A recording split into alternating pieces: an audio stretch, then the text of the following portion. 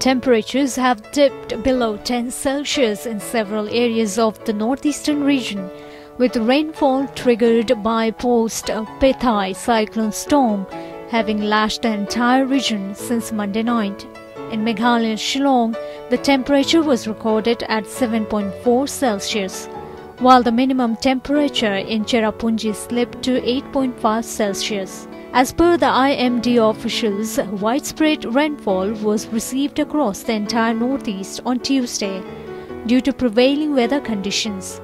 The intensity of the rainfall was even more in the southern part of Assam and adjoining areas. Meanwhile, chill descended in the city and its outskirts on Tuesday, with incessant rain having lashed areas in and around Guwahati from the wee hours. The Met Office had said the weather will become drier towards the weekend, and the weather has subsequently improved since Wednesday in Shillong.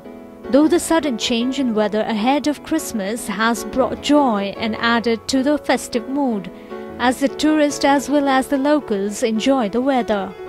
In the event of Christmas coming in, the weather, the temperatures have dipped, and it is nice. The tourists are enjoying themselves. Weather is fantastic. You see the weather, it's so romantic kind of a weather, especially Christmas is very near. So this weather is like, addition to the festival.